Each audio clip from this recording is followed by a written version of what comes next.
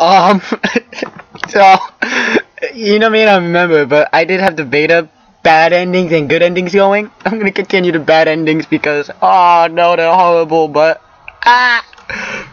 So last time we chose to visit Hanako and she punched us in the chest and we died. Yeah, I know. This time we're gonna follow the doctor's orders. Alright? Alright. I think we should wait for the doctor's approval. Lily's face drops in disappointment. I dare say mine did too. That is probably wise. Well, Hanako's doctor told me that he's known her since the fire. Can't imagine how he'd ask us to do something so drastic without reason. You are right, but he's how? It's difficult. I don't remember her voice again. I can't imagine what it's like for her to be trapped. Alone. Oh, you'll find out. I know. I don't think I can stop myself either. I've been practicing getting up just in case. Well, I'm supposed to be doing a guy voice. Hisao, that's dangerous. You should rest. Can't help but chuckle at Lily's concern. I guess you're right. Quicker, where's the music? Is there no music?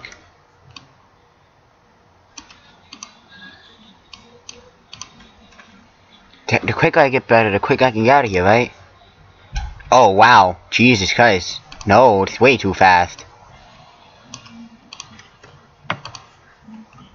Oh, Lily flashes a golden smile at me, and almost instantly I feel relieved. I'll visit you every day, Hisao, and I'll keep as much of an eye on Hanako as the doctors will let me.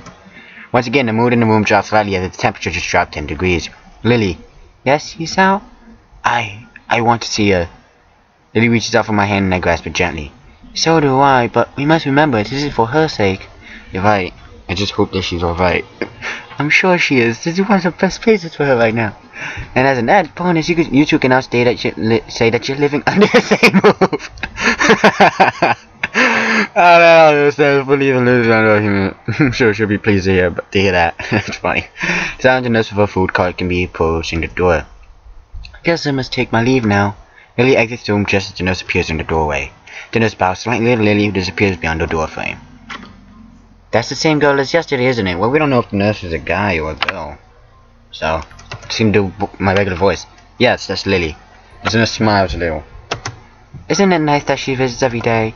It's comfort, that's for sure.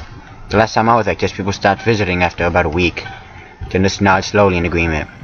We see it all the time with patients your age. Once the hype of having a student in hospital wears off, no one comes to visit. It's heartbreaking, really. Though I think the students at your school are a little different. You've got that right. Well then, shall we start your dinner? Days become weeks, which finally became a month. True to her word, Lily visited every day. And every day the same news. They still won't let me see her. Each and every day, without fail. We're not allowed to see her. Then one Saturday. Well, I think you've heard enough. If it's alright with you, I'd like to schedule your surgery first thing Monday. The sooner the better. I feel so weak just laying here. It's not entirely true. With the help of the nurses and Lily, I've managed to start walking around quite comfortably. I like your spirit. Once you've recovered from the surgery, I think you'll find life a lot easier. Do my parents know yet? I was about to go and let them know. Would you like to speak to them? For a moment my choice wavers.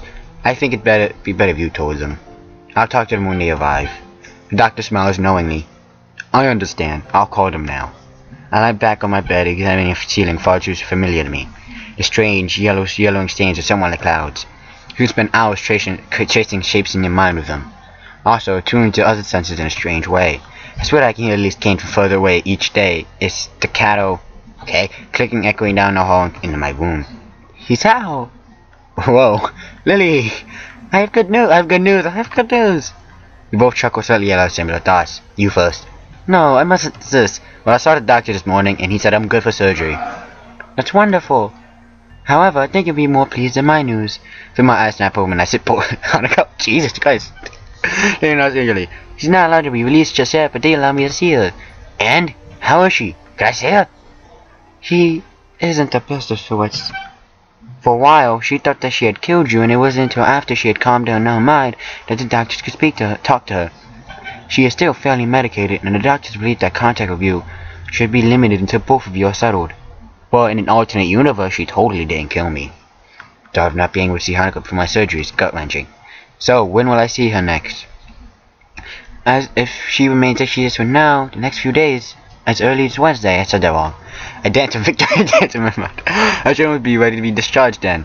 How very fortunate. I shall let Hanako know now. My heart skips a beat. Yup, Going to see her now? Yes, I thought I would tell her that you're doing well. Wait, tell her! Damn it, I'm no good at this. If it's the best part of a month, think of what to say, yet when it comes to the crunch, I've got nothing. Tell her I miss her and I can't wait to see her. You two are so alike. Huh? Lee stands up, making ready to leave. At the door, she turns back to face me. Hanako said exactly the same thing. As she walks out into the corridor, I feel a wave of joy overtaking my body. The simple fact that Hanako is thinking of me after all this time fills me with strange, childlike glee. The stains on the ceiling now paint a different picture. What once was an angry dragon now looks like two kittens. Dang, I'm going insane just lying here. I get out of my bed and peer out the window. Hospital grounds suppress me. Patients in the pastel grounds being led around by the usually overdressed visitors. Patients wear half-hearted smiles knowing that their time with their friends would be limited. The visitors' smiles seem forced too, as if they have to put on a brave face for the patient. The veneer of happiness just seems so unnecessary. But today, things are different. Today, instead of false happiness, I see hope. I see people willing to take time out of their day to remind their friends that they are important to them. I see patients genuinely happy in the fact that they are still cared for. I see a reflection of a person desperately wanting to see someone. That was beautiful. That was beautiful. The lights of the town went out with the sound of dying electricity, a blackout caused by excessive snowfall. In a small, two-bedroom house near the station, the quiet scratching of pencil on paper stopped. The shadowy figure responsible for the noise sighs, places the pencil on the paper, and then stands up. Carefully feeling her way around the house, she retrieves the item that she is looking for and breathes a sign of relief. The tiny sparks from the lighter light up the tiny kitchen like a strobe. Finally, the light manages to take a hold and a meager flame flickers at its mouth. The shadowed figure carefully lights 2 candles, then extinguishes the flame. In the weak yellow light of the candles, the figure resolves into a young woman in casual clothes. Walking carefully, as to not spill too much wax, she returns to her study. The plans spread out on the table in the center of the room are once again visible, nothing more than a collection of lines on an otherwise blank sheet. The walls of the study are decorated with hand-rendered drawings of various buildings, each accompanied by a photo. Against the far wall stand 2 deep chests full of hand-drawn plans. The woman carefully places a candle on either side of the desk and picks up her pencil once more. In a short time, she is once again working at full pace, the scratching of the pencil nearly matching the flickering lights from the candles. And as the woman continues, drawing away into the night, before long, the lines on the paper are connecting, forming the outline of a house. A new house. She buries her head deeper into the plans, making the most of the weak candlelight. She is so engrossed in the work that she doesn't hear the soft sobbing and patting of feet till the owner's wraps its arms around her legs. Mommy? Oh no, I know what this is. The woman looks down startled. Her daughter, in her flannel pajamas and carrying her favorite plush rabbit, is rolled firmly around her leg, crying. It's all dark, Mommy. The woman puts down her pencil and picks up her daughter, placing her on her lap. Shh now, Hana-chan. Oh, Jesus. What's the matter? I can't do a girl voice. It's dark, and I can't sleep. Where are the lights, Mommy? The woman gently strokes her daughter's head before gently kissing the top of her head. Come on now, I'll fix that for you. The woman picks up one of the candles, now covered in the hardened rivulets of wax, and helps the daughter stand up. What is this song? Painful history. Oh no. The daughter stumbles slightly and bumps the desk, but neither of them notices beyond that. Hand in hand, they walk into the next room, where a man lay sleeping on the edge of a double futon. Next to him lay another 2 pillows. The small family always sleeps together. The woman guides her daughter into the futon next to the sleeping man, and places the candle at the head of the futon. Futon, I don't know how to say that. There, you see? Now there's light here. The man stirs into consciousness. What's going on here? There was just a little blackout, and a nightlight went out. I brought a candle for Hanako to get to sleep by. The man smiles slightly and wraps an arm around his daughter. Don't you have a great mother, Hanako? Say thank you. Thank you, Mommy. The daughter hugs her plush rabbit tightly as the mother smiles and leaves the bedroom. As she slides to the door to the bedroom closed, she hears a strange sound. Smells a strange sound, and realizes that the corridor is much brighter than it ought to be. Oh no. She gasps, and rushes to the next room. She tries to enter the blazing room, but the intense heat drives her back. Her desk is collapsed into a pile of burning firewood, the floor around it blackened by the smoke. The drawings on the wall curl away and disintegrate as they burn. Smoke billows from the cracks in the drawings' chests and puffs as the smoldering fire inside them draws air through the same cracks to survive. Flames leap across the ceiling in mesmerizing patterns. The woman, too shocked to scream, falls over backwards and can do nothing but sit and stare as her livelihood is consumed by the flames. A picture frame, ablaze and losing its integrity, smashes to the floor. The noise rouses the sleeping man, who enters the corridor. What's going on? Oh my god. As the pair stare into the inferno, the wall separating the study and the bedroom buckles and falls. Hanako! The woman tries to get to her feet but slips. The man, already standing, makes for the bedroom. He opens the door, providing a second supply of air for the flames. In an instant, they increase their brightness and intensity, and shimmering waves of heat separate the man and his daughter. Their eyes meet, and the man knows what he must do. Using his arms as a shield from the flames, he charges towards his daughter, scooping her up into his chest. She screams an airless scream, but is lost to the ever-increasing roar of the fire. Even as he barrels through the short hallway to the house's front door, he feels the flames digging against his body, instantly blistering skin and vaporizing hair. As he fumbles with the lock, he feels the heat of the fire upon his back, and hears the structure of the house slowly start to crumble. Opening the door seems to take an eternity, and as soon as he has it open a fraction, the backdraft of air slams a slab of wood into him and his daughter, sending him flying. Enraged by the fresh air outside, the fire screams and reaches out towards his flesh-based enemy. Clawing his protesting body along the floor, breathing in lungfuls of smoke, the man makes his way towards his daughter. She is curled tightly around her plush rabbit, her flannel pajamas blackened and covered in glowing trails of smoldering fire. Her skin is lost amongst the ashes of her clothes, as charred as the walls around her. The man summons the last of his strength and shoves the girl outside through the door and onto the pristine white snow outside. He hears the hiss of the melting snow turning into steam at the door, but he can see that his daughter is now safe from the flames. She stirs and turns towards him, her tiny hand pushing through the snow towards him. He smiles lightly as the walls finally buckle, sending the roof crashing down around him. Oh my god. Even though I've seen that twice before, it's still sad. Oh my god. Oh, that is just depressing. Are you awake, Hisao? My groggy brain floats back into consciousness, and I slowly become aware of my surroundings once again. A dull, pulsing pain emanates from my chest. Fuzzy shapes resolve themselves into the faces of my parents and my doctor. Huh? Looks like you made it through okay then. Made it through what? It's alright, you're probably still confused from the anesthetic. Minor confusion is coming with long procedures like this. Start to look from side to side, confirming that I am in the post-operation room. My pacemaker is working fine. I'm pleased to say that everything was a success. Memories start to trickle back into my mind. My parents' arrival at the hospital, the doctor explaining to all of us exactly what was going to happen, Hanako wishing me well through Lily, not eating for a day before the surgery. So, how are you feeling? Hungry. Doctor laughs a little. Well then, let's get you some food, shall we? Nurse, could you please take Hisao here back to his room? The nurse nods and summons some orderlies to warm my bed back to my room. As I watch the fluorescent lights whiz by overhead, I ask my parents a question. How long before they'll let me out? Well, they wanted to keep you overnight to make sure you were fine, but you should be fine to go tomorrow.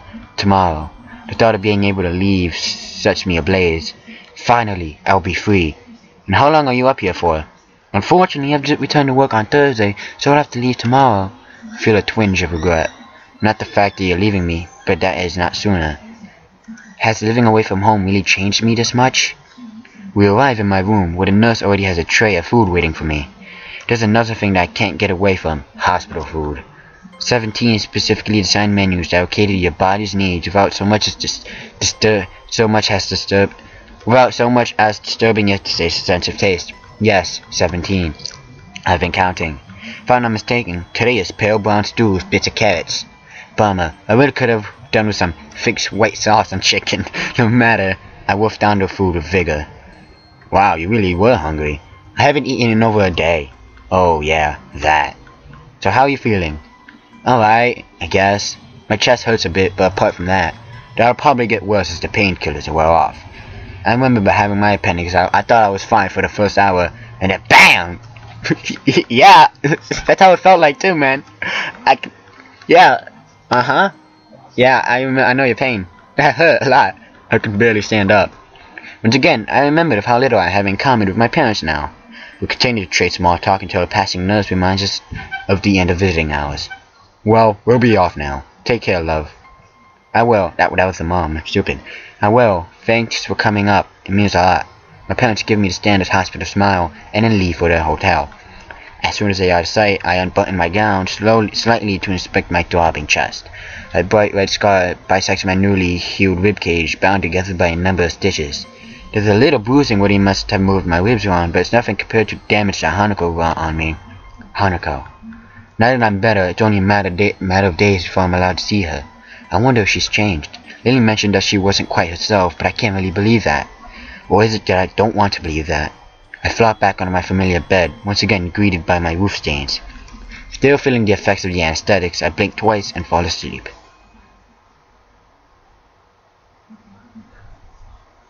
Come on now, no need to sleep in this late. My doctor wakes me on his morning rounds for my checkup. Hey, we're back to some regular music. What's the bad news? The doctor flips through my charts and touches a few times. Well, it looks like we might be able to get you some fresh air after all. I can feel a smile creep across my face. Does that mean? Well, your vitals are fine and you've passed all the post-op checks. We can remove your stitches as an outpatient, and let's face it, you've taken up a valuable bed for far too long. He gives me a cheeky smile and places my charts back in the holder at the end of my bed. I just go clear this with the chief of medicine and start to discharge paperwork. He grabs my shoulder in a friendly manner. You're a tough kid. You'll do fine. Mark my words. He gives me a reassuring shake and hands out the door. I can believe hardly that I'm about to go home. Well, back to school at least. I know full well what awaits me there too. My teachers made it blatantly obvious that as soon as I was well that I have to sit my tests. Although they have afforded me a week of study to prepare, I guess they're used to this kind of thing. The doctor doesn't take long in returning to me. Well, the chief isn't totally happy about letting you go right now, but at least you're close by. And we've briefed the nurse at your school about looking out for you. If you can promise to report him twice daily for the first week, I think we can let you go. If it means I'm finally going home, I think I'd jump through flaming hoops. Sounds good to me. But there's just one last thing before I can let you go. What? I'll do anything! The doctor smirks. You have a visitor. The doctor walks out of the door and talks to someone just out of view. Takes a step back and motions to let someone into the room. Feels like my heart stops.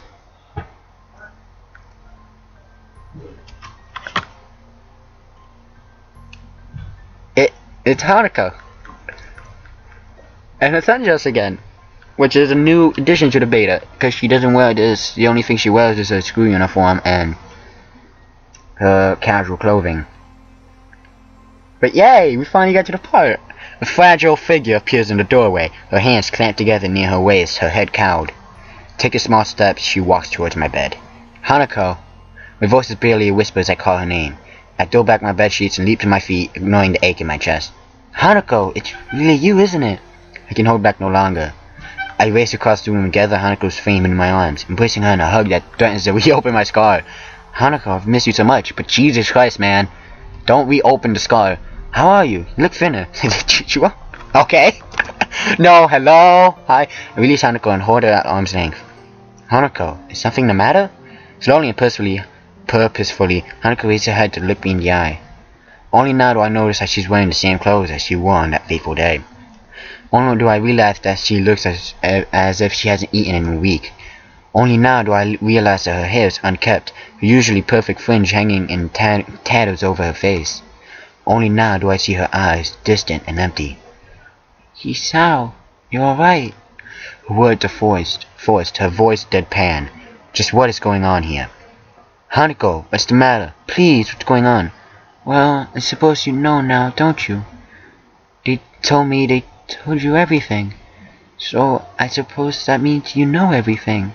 Hanako talks in a monotonous voice, gazing lazily at my face. Hanako, what's going on here? What did they do to you? Oh, don't mind me. I'm just tired. They're trying a new medication on me, and for some reason, I'm always tired. I can barely believe the sight before my eyes. Hanako is a shadow of her former self. Once again, I pull Hanako into my embrace. That's okay. You can be tired as long as you want. I'm free now, so I won't ever leave you again. Those words act like some trigger, and Hanako gently wraps her arms around my body. I'm free too, so long as I take my medication. Words sounds like they've been drilled into her head. From the corridor, I hear a familiar noise. Lily? Oh, Lily's here. Wait a second. Yeah, I saw that. Oh, never mind. Okay, never mind. Hey, we united at last! My, I didn't expect you to get here so soon, Hanako. I take it that Hanako's told you the good news, Hisao? Yes, I just heard now. And I get discharged today, so we get to go home together. You make it sound coincidental, Hisao. However, Hanako insisted that she was to stay in the hospital as long as you did, because she wanted to go home with you. I look back at Hanako, who nods slightly. I thought that I should at least do that much. I really can't put my voice low. High. God dang it. You came here because of me. No, don't be silly. From what I heard, the only reason I'm alive is because of you. But I made you chase me. It's my fault. Squeeze Hanako of my whole body and feel the wound in my chest protest against the movement. Don't be silly. None of this is your fault. Hanako is the not Hanako. Hisao is the true MVP. He is totally the master of romance. I don't care. He is the true MVP. Now I'll just get dressed and we'll be off. Wait a second. True to my word, I get dressed and meet the girls in the hallway. There, I find them talking to my parents and my doctor. All set? Yes. Mom, Dad, this is... My dad gives me a thump on the back. Lily here explained everything to us. This is the girl that saved you, right? And now we finally met her. I look down at Hanako, sitting in one of the seats in the corridor. Despite my father's energetic reaction, she simply sits there, her gaze downcast. Come on, I'll give you all a lift back to the school. I've already signed all the papers that we need to, so you're good to go. Like an excited sheepdog, my father herded us all into the waiting hire car in the hospital's car park. I take one last look at the hospital, trying to search out my window. I haven't seen it from the outside, but it's just like every other hospital. Sorry, I went to go eat. Food. Get that out the way. Anyway, banks upon banks of bleak windows set into a gray, concrete building. What just happened to my mouth? Uh-oh. Technical difficulties. There we go. There we go.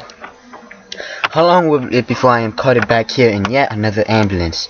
Sensing my thoughts, my father pushes me into the waiting back seat of the car. Come on, you just spent a month here. Do you really need to look at it anymore? You're right. Let's go. The car's engines roar into life, and I slowly watch the hospital disappear into the distance.